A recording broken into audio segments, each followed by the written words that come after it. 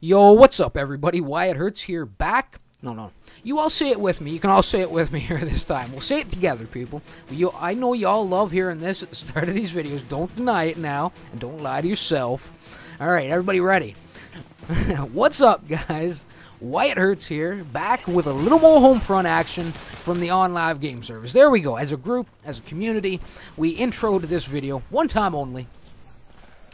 So let's take a look and see what I'm playing. It is some Borderlands, some Team Deathmatch, some Battle Commander. The M16 is out.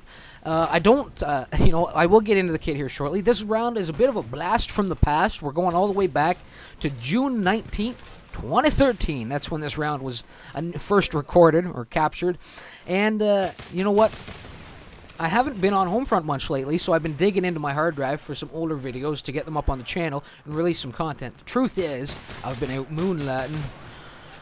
With another shooter, gentlemen. I know.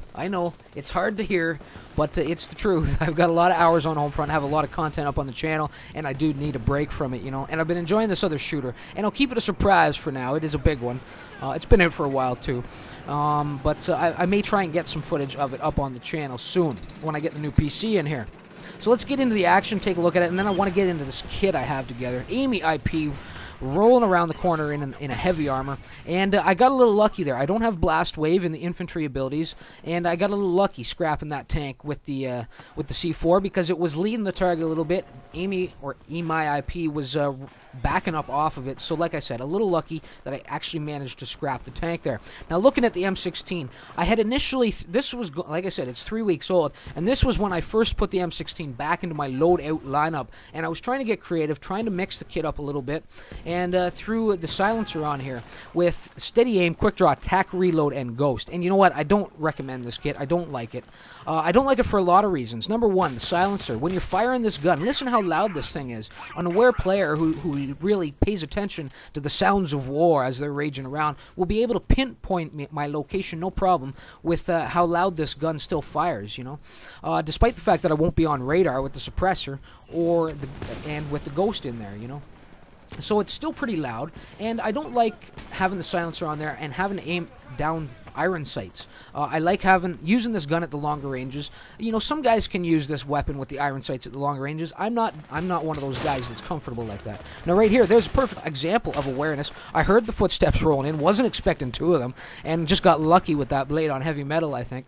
Now right here, this is DJ Stack Bodies leading me on a merry chase around this air conditioning unit. I get a nice explosive perimeter down. He throws one down of his own, and then some nice patience there displayed by me in that exchange. You know, waited. Once I saw his C4 come out, I knew he was going to have to circle back around through mine, and I knew I was pretty well guaranteed to get the kill at that point. And that right there, that's my one and only kill with the M16 this round on Tizza up across the street up on the rooftop. So not a great performance with the weapon. You can see why I'm not recommending it. Robert, up in an unusual location up there on the plaza rooftop, does put me down. Wasn't expecting anybody over there. I was coming back for some revenge, but you saw the Hellfire take him out. That was Roses, bringing the pain, bringing the rain from the skies there with his Hellfires. And but I did manage to, I didn't get my revenge on Robert. However, I did find Ninja Henry lurking up there, and managed to put him down, get him off of that real advantageous position where you don't expect a lot of guys to be. But that missile lock coming in, that's actually Henry coming right back in here in an LAV, looking for some revenge, really. You see behind you, circling the skies as well. He does take a little damage from Henry's LAV right there. There it is. And he will be grounded here shortly. Now, as I circle around, do I get the spot in? I can't remember. I think I try spotting him for the team. Not sure if I'm successful with it or not, though. But I start doing a little bit of damage, and with Henry fallen, with behind you fallen, I think he does focus on Henry's LAV as well, looking for some revenge. Now let's go back to the M16 kit here for a second. Like I said, I like using the M16 at those longer ranges. I like having the clarity that the ACOG provides, and you know what, with the silencer in there, you're also losing a little bit of damage per round, so it's going to take 1 or 2 extra rounds to finish off those targets, you know. and I just don't like it. I didn't like it. Maybe if I'd used it a bit more, I would have enjoyed it more. Again, I'm not a big fan of aiming down the iron sights because I'm playing on a computer monitor. It's a little bit easier when you're using, you know, when you're on a big screen TV or a larger TV, right? But with a computer monitor, I find it a little bit more difficult to actually line up some of those shots with the iron sights. So, like I said, we'll wrap this up. Not a big fan of that loadout I had, and I have gone back to my old standard M16 loadout, as you've seen in other videos that have released this week, you know, within the past week and a half. Anyway, you saw me take out Tizza, who was putting a little fire both my way and Manblock's way, who was circling the skies in that Apache, or Chimera. And Manblock, forced to bail, just crashes into the rooftop, the Hooters rooftop, and bails onto the rooftop, and was looking to go and take down Tizza, but I'd already done the job for him. Now right here, some great flying as the match is winding down. A great little ascension, really cutting it close on that building. Just made my clearance in time as I made that circling pass around the infantry that were down in that parking lot. And the round does end. So a pretty solid game, a really dominating performance for my team in particular there. A 17-1, so great numbers considering I only got 1 kill with that bloody gun. You know, I did some good scout work, which I'm known for.